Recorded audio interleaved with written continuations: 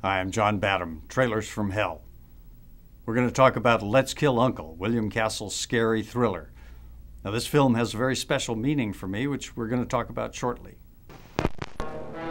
People often said Bill Castle was only a road company Hitchcock. But Castle was so much more than that. He was this gleeful self-promoter who would do crazy things like put nurses in hospital beds in theater lobbies in case people got too scared. Audiences knew it was all hokum, but they loved it. And he was probably the first interactive filmmaker. Kill me. If anything happens to us, and it looks like an accident, he gets his hands on $5 million. Now, Let's Kill Uncle was really made without any of his famous gimmicks. He wanted it to stand on its own. And when the movie was made at Universal, I was the youngest casting director there, and I got to cast my own sister Mary, who had played Scout in To Kill a Mockingbird.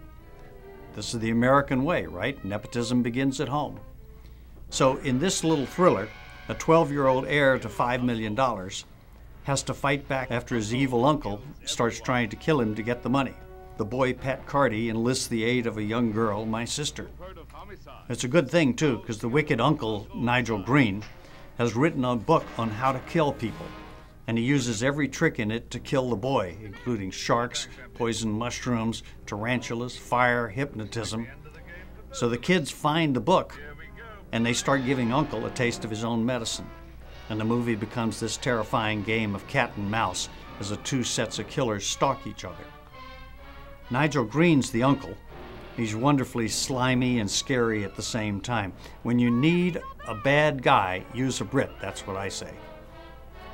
So it goes without saying that my sister was actually brilliant in the movie, because I was over on the side, kind of directing her and helping her out. The bad part was that she paid no attention to anything I said. I mean, no respect.